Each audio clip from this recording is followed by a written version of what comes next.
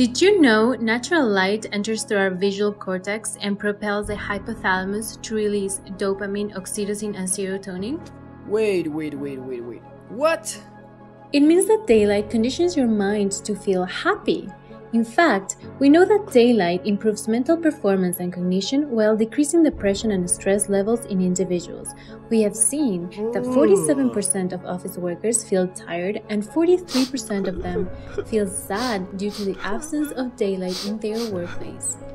Various studies have shown that people with proper access to daylight increase their self-reported well-being by 70%.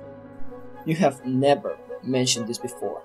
Well, that's because with COVID and the confinement that followed, we became increasingly aware of the effects our built environment has on our mental health. As a result, we recognize that natural light has become a luxury that only few can access in the workplace and residential environments. We've now come to realize that we were already locked down years before the pandemic started. You're right. We need to make a change in the way we conceive infrastructure. That is why we want daylight to be decommoditized through the use of translucent concrete. This is a type of concrete that allows up to 70% of light to pass through due to an innovative mix design that incorporates optical fibers into the traditional mix. Since walls prevent us from receiving daylight, we want to embody the concept of translucent concrete into masonry. We found a material with both insulation capacity and extremely low density that energetically outperforms traditional masonry. It's called Autoclaved Aerated Concrete. AAC is achieved by mixing fine aggregates, cement, water, and an expansion agent that causes the fresh mixture to rise as if it were bread dough. Based on what we've found, we've set out to embark on the possibility of introducing optical fibers into AAC mix. In consequence, our proposal is to conduct experimental research to investigate the viability of introducing optical fibers in AAC masonry. The objective is generating translucent AAC masonry units. This potential CRC research proposal would require the endorsement from an ACI committee.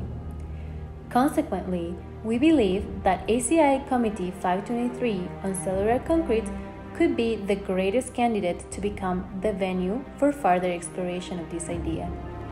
Through literature review, we suggest the following considerations.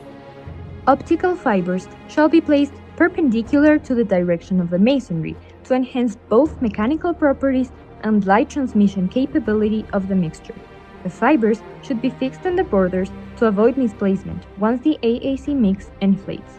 Different fiber contents and spacing shall be evaluated, since these two variables are the most influential in concrete compressive and flexural strength when used in regular concrete. Content of the expansion agents should be varied to see what level of porosity is still able to attain the required strength. Furthermore, the structural performance in terms of the unit's ability to bond and compressive strength should be evaluated using the appropriate norms. ASTM C1660 evaluates the requirements for the thin bed mortar used with regular AAC masonry. In addition, ASTM C1693 provides a procedure to evaluate AAC compressive strength and classify it accordingly. As a result, translucent AAC masonry units should be evaluated and classified using this norm. There are two challenges to address. First, since the autoclave curing process is produced under high temperatures and pressures, it will be necessary to identify fibers that will be able to withstand such conditions. Second, because AAC is more porous than regular concrete, the optical fibers would be more exposed to the environment.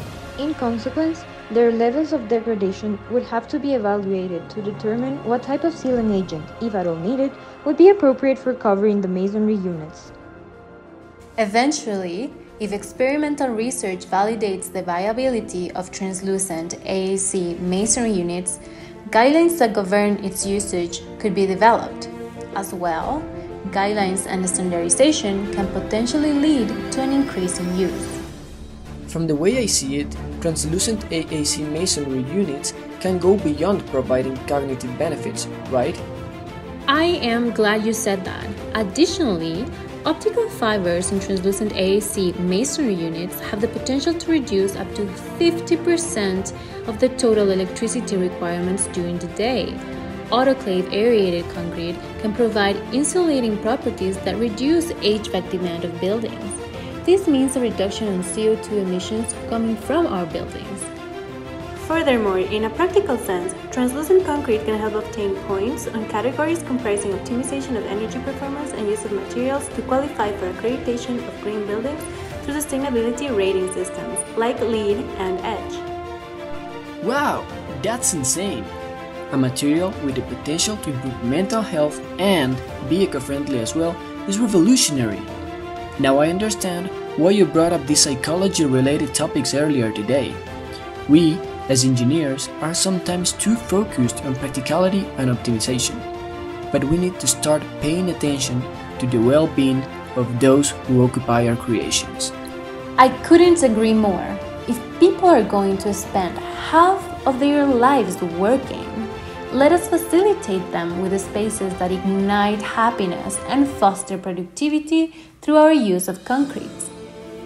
Translucent AAC masonry units, with their energy savings potential and the impact they will have on our mental and physical health, are the perfect candidate to achieve the Sustainable Development Goals. If the purpose of planning is not for human and planetary health, then what is it for? Wouldn't you want to be a part of it too?